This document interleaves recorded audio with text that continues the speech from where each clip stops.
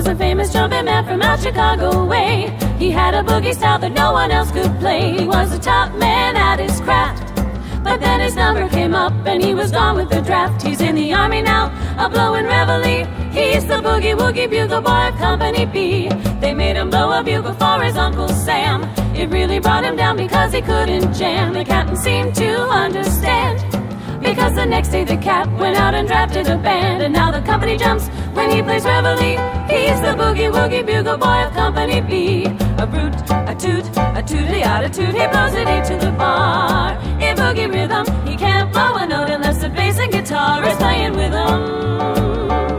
He makes the company jump when he plays reveille. He's the boogie woogie bugle boy of Company B. He was some boogie woogie bugle boy of Company B. And when he plays boogie woogie bugle, he was busy as a bee.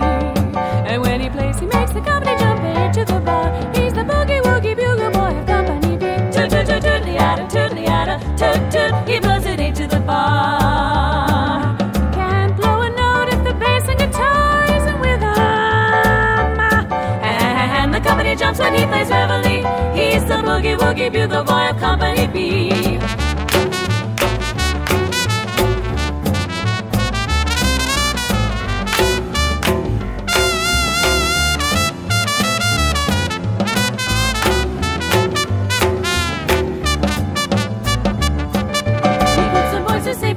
Every night and wakes them up the same way in the early bright. They clap their hands and stamp their feet because they know how he plays when someone gives him a beat. He really breaks it up when he plays reveille. He's the boogie woogie bugle boy of Company B.